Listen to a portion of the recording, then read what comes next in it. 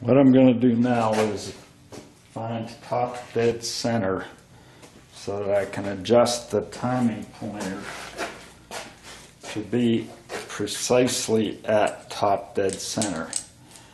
I have a tool here that's made for finding top dead center with the heads off. There's also a tool that you can use to find top dead center with the heads on.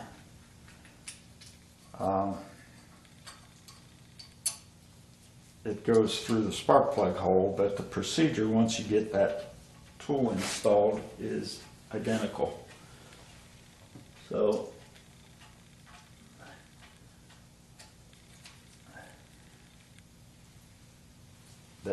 I'm using the bolt holes where the heads bolt to, and you're not going to get them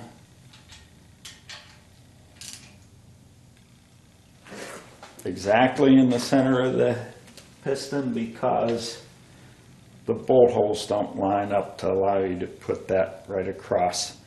But you get it as close as you can to the center of the piston. There's this screw in here will stop the piston from moving when it hits it. You don't have to force it, you just need to bring that up to it. And turn it.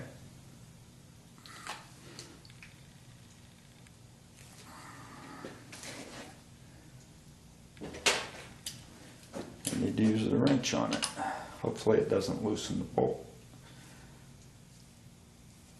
Let's go forward first.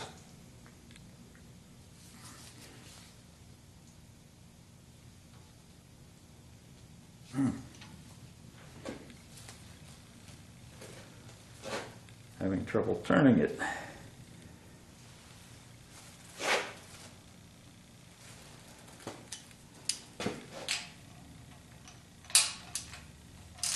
I'll loosen this a little bit. Don't think that's the problem.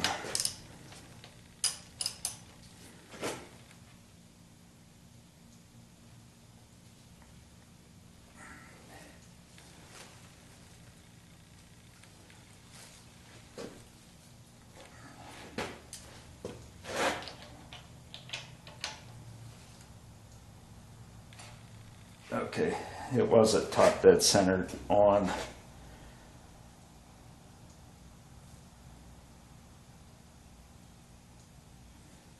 the forward stroke, and my tool was actually preventing it from moving. So now that we've got that answered, I made it too close. Should leave a little bit of space in between it. So now there's room between the piston and the stop. We're going to turn the engine over until you feel it stop. It's touching that. You notice I've put some tape on the harmonic balancer. Since I tightened this pointer down, it's not going to move. So I'm going to make a mark right at that pointer. That is going in, turning the crank from the front in the clockwise direction. And now I'm going to rotate it the other way until it stops. Now, it doesn't matter for these purposes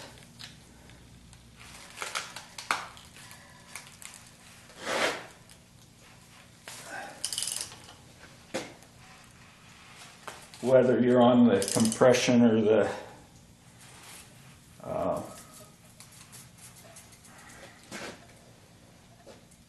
exhaust stroke.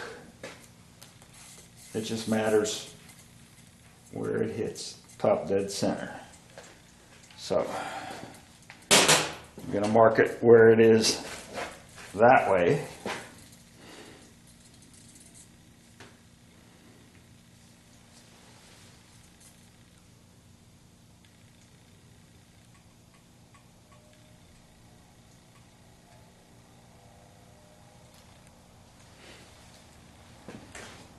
So I've got one mark at where it stopped going forward, one mark where it stopped going backwards. And top dead center is right in the middle of those. So I'm going to turn it back a little bit.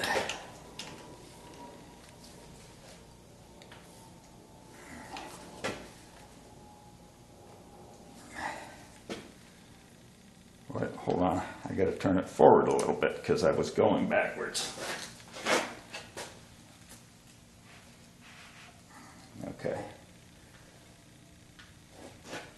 I'm going to bring it all the way around so that I can measure between those two marks and get where the actual top dead center is.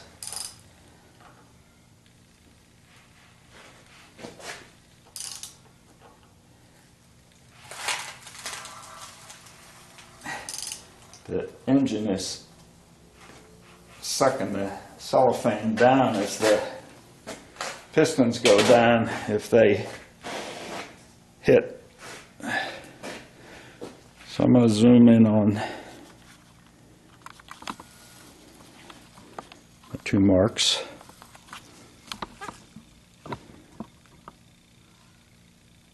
The more accurately, and the reason I used a pen rather than like a magic marker is the line is narrower, so it'll be a little more accurate. Now what I have to do is figure a way to measure halfway between those two, because that is top dead center. I don't know that this is going to be a good way because now it bows. So somehow I've got to figure out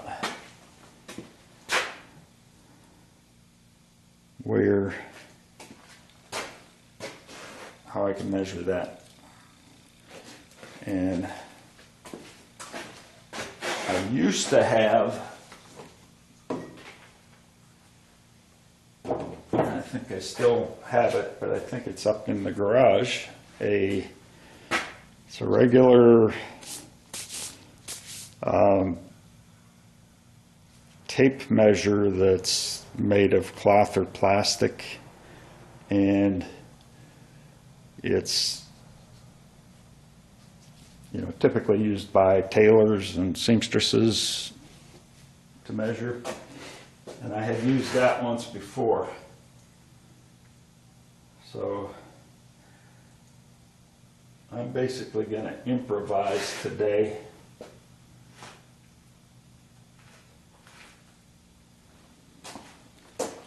I'm going to put something along that curve that will bend. Maybe I have some rubber bands here that came with some of the things I bought. If I stretch it and it shrinks, then that won't be accurate. That's not a good idea. I might just have to take a walk up to locate the flexible tape measure. So I found my tape measure. This is actually probably where the term comes from. I don't like to use the end. It's just too hard to line it up correctly. And I like to use the metric system here. So I'm going to start my measuring at 100, I guess it's millimeters. But it makes the division easy. So I'm going to put my first mark on 100.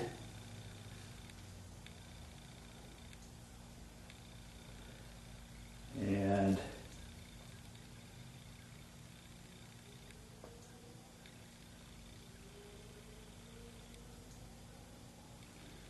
it's reading 105 plus 4 hash marks, so that's basically 54 millimeters between the two. So half of 54 is 27. So if I make my mark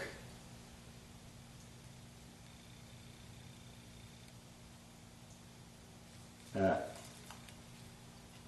in this case, 127, 127.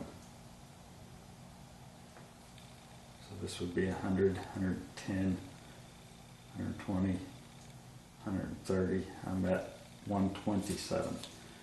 Now that mark is halfway between where the piston stopped when I turned it in each direction. So what I have to do now is remove the piston stop and line that up with my pointer, because we don't know how accurately that pointer is set. It's just was set at random, more or less.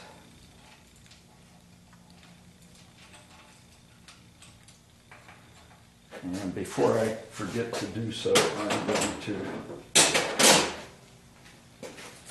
pull the cellophane back over that to keep stuff from getting in.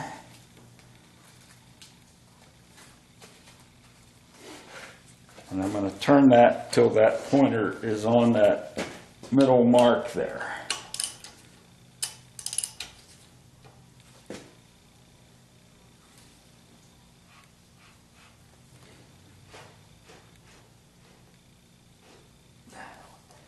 A little too far. A little too far again.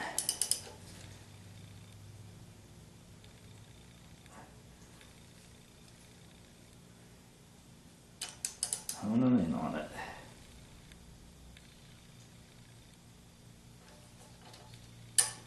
I'll get it. There. Standing right over it. It is right on top of that top dead center mark. Okay. So that means now, without stopping the piston is actually at top dead center. Now, without moving anything, what we do is we take off the tape.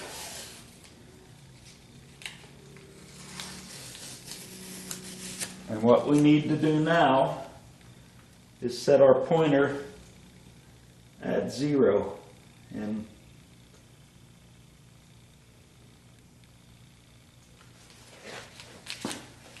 not quite there.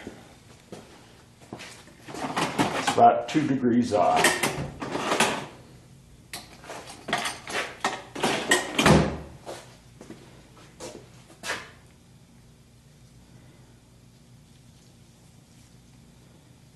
So we'll take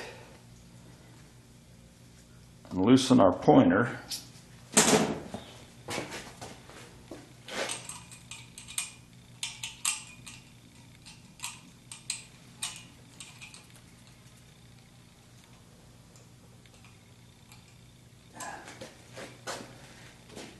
Wrong Allen wrench again.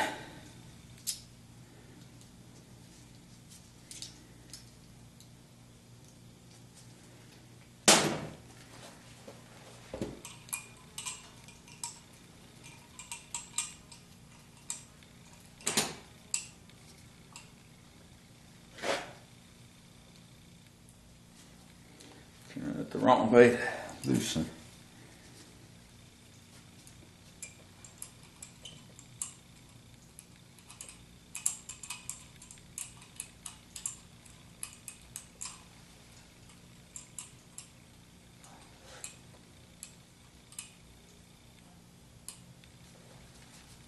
It looks like it has plenty of room to travel in the direction we need it to go.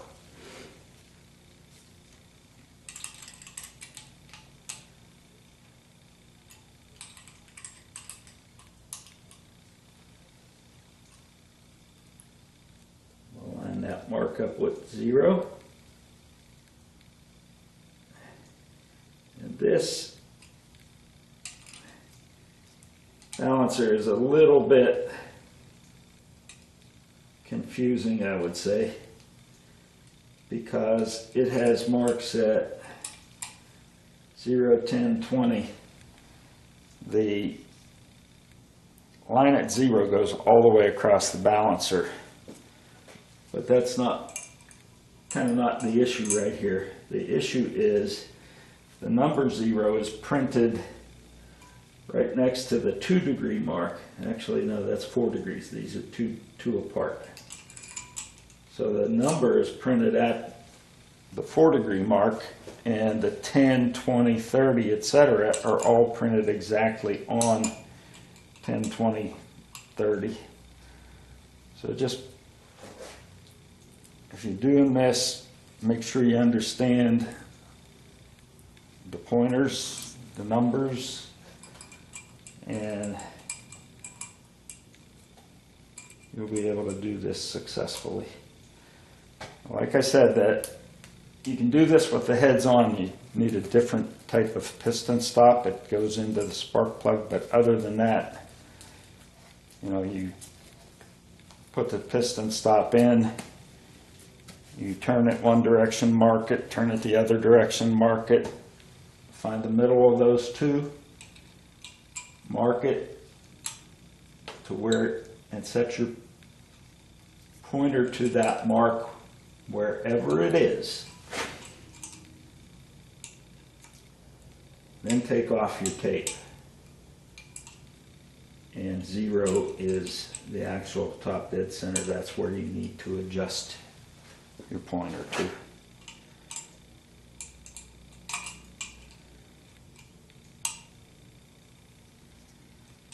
So get that good and tight so it doesn't move. And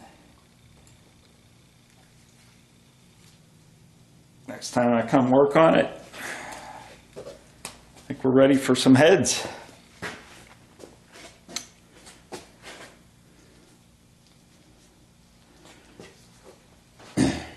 So this balancer has some other marks on it. I don't know if you can see it here, but this says vertical top dead center. That's vertical, I believe, with the key that's in the crankshaft. And then there are also marks like here. That's 90 degrees. There's another one over here. That should be 180. Another one over here is 270. Then you're back to top dead center, or 360.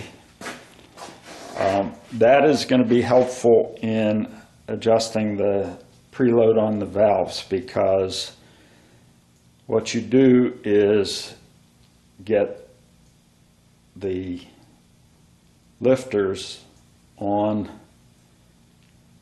the round part of the cam, not the lobe, not the portion. So both valves are closed, and you bring it up to top dead center for that piston, and you set the lash. Now, right now, I don't know whether the cam is on top dead center or not. We'll determine that when we're doing the adjustment.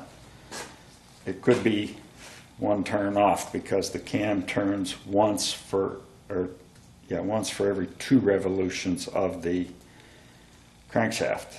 So you have to make sure that's right. And then once you get the first one set, you can adjust the valves set to preload on cylinder number 1. Then you can go turning it clockwise, since that's the way Chevy motors run. You can turn it 90 degrees. That will put the second piston that's in your firing order at top dead center on basically the exhaust stroke. Both valves, I'm sorry, the compression stroke, both valves being closed. So you turn it another 90 degrees after you adjust number 8, and you go to the next cylinder in the firing order, which off of the top of my head I don't know, but I have my old manifold here, and it's 4, 3, 6, 5, 7, 2. So you turn it quarter of a turn and you adjust one set of valves each time you turn it a quarter of a turn. When you have turned the engine over twice, you will have adjusted all of the valves. So that's going to be it for this video. Stay tuned, and next time you should see installation of heads, I believe. Thanks for watching.